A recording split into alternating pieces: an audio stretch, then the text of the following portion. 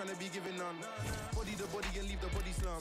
Body in these rappers for a living. So, trying to make a milli while I'm living. Whoa, got a couple brothers in the kitchen. Bro, them brothers ain't cooking, now they be whipping. Dough, it's crazy how my people, they were whipping. And now most of my people, they be whipping.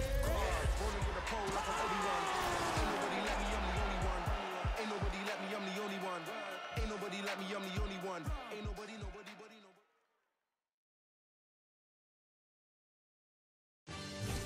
Coming up next, it's a UFC featherweight division fight.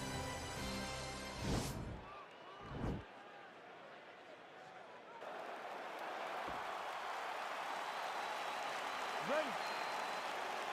You ready to fight? All right, so two truly elite strikers here. We sat down with them on Thursday and asked them any thoughts of taking this fight to the ground. They want to strike. They want to strike. That's what got them to the show.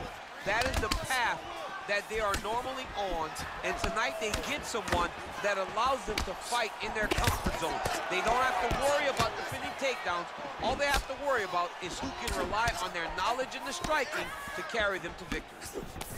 DC, didn't take him long to find his range here tonight, huh? His timing is on point. Big elbow there lands.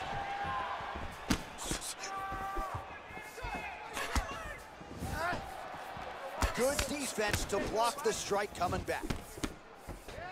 Well, perhaps a sign of things to come as he lands a kick there. Nice kick landed by the gentleman. These guys throwing early. Oh! Dude's hurt.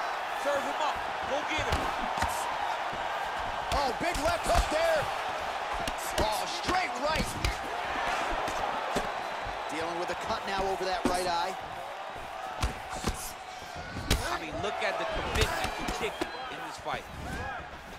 All right, so he continues to use his jab effectively here, DC. He gets that hand to the target pretty quickly. I mean, just right away, blasting the jab after jab after jab. He's a phenomenal boxer. Oh!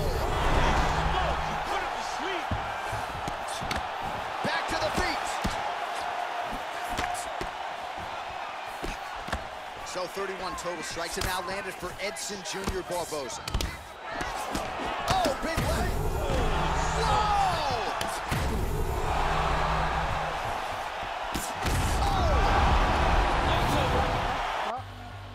He's done. Oh, my goodness, what a fight. You knew if he landed that weapon repeatedly, it could be a short night.